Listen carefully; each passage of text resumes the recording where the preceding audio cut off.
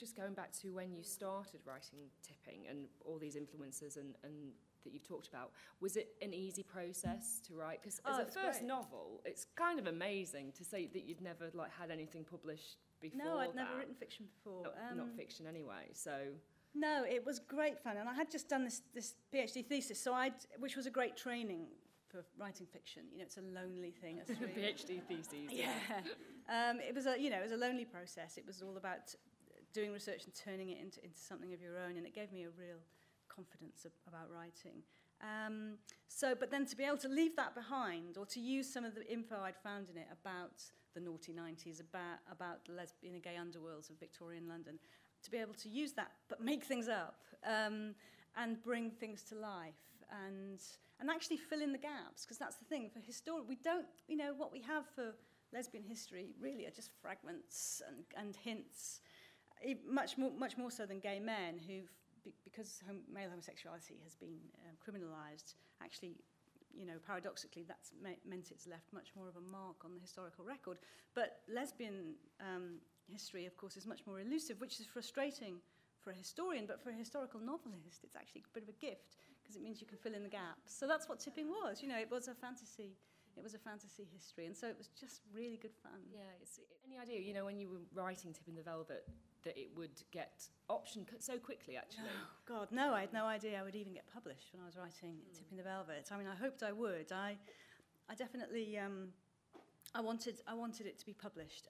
But having said that, I thought it might find a lesbian press, of which there were a lot around in those days.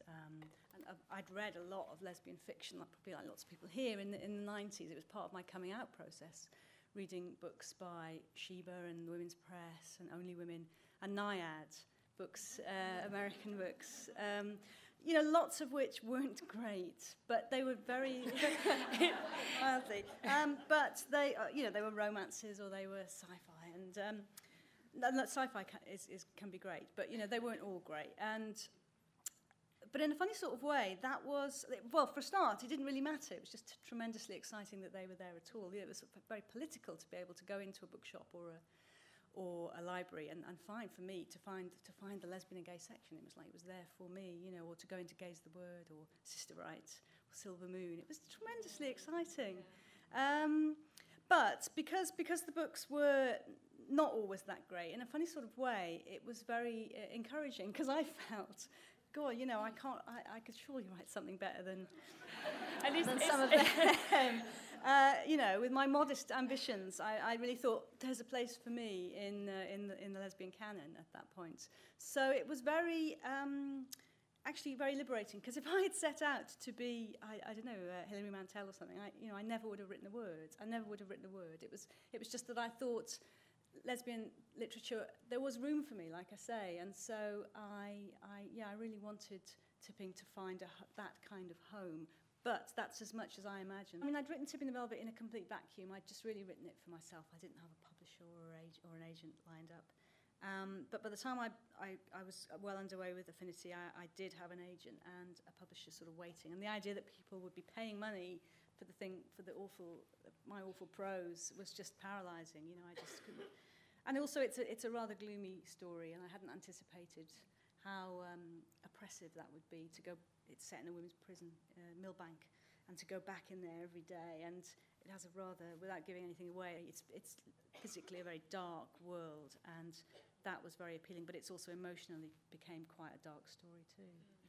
Do you want to speak just a little bit more about that research that you did into spiritualism? Because I know we've chatted about it before, and then we can see we've got a clip lined up, actually. Well, spiritualism, again, since I was a child, I've been interested in spiritualism, and not really believing in it, but fascinated in it as a world, and why people were drawn to it and still are drawn to it, of course, and what was going on for people. And one thing that really interested me about spiritualism was the potential there was in the movement for women to become very powerful, and particularly, including working class women and girls, because the thing about spirit gifts is that anybody might have them. So in a household, a middle class household, you as the mistress of the house might have spirit powers, but also your parlour maid might. So there were seances held in houses in which the servants were involved, and when you look at what went on in the seances, in which, say, a spirit might be materialised or might say things. Often there were quite transgressive things going on. You know, gentlemen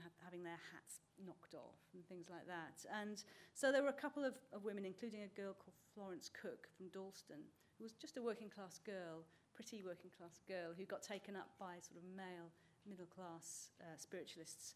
And there's a sort of fetishism in the way that women were treated sometimes, because to test their powers during a seance, they were often kind of restrained, you know, and tied up and gagged and all sorts of kinky things like that. So that intrigued me a lot, and I was interested in, well, what would happen if you had women in control of that rather than men? How far could it be pushed? How kinky could it become, I suppose? Yeah. And I suppose with the loss of religious faith, they were supplying something. And also, of course, what spiritualism has always supplied is a kind of alternative discourse. I don't know. I suspect that spiritualism has always been attractive to queer people. I mean, you know, certainly gay men, I think, have always found a home in spiritualist movement, because it allows men to be empathetic and gentle, and you know, and there, you know, lesbian. I mean, God, Radcliffe Hall was really into spiritualism, wasn't she? When Una Troubridge got together with Radcliffe Hall, they had to go to seances and be put in touch with Radcliffe Hall's ex-girlfriend. I mean, God, it's just like so lesbian. Can't even beyond the grave. Exactly. There's no escape from your girlfriend's ex. So, but what I mean, you know what I mean, is spiritualism has offered something.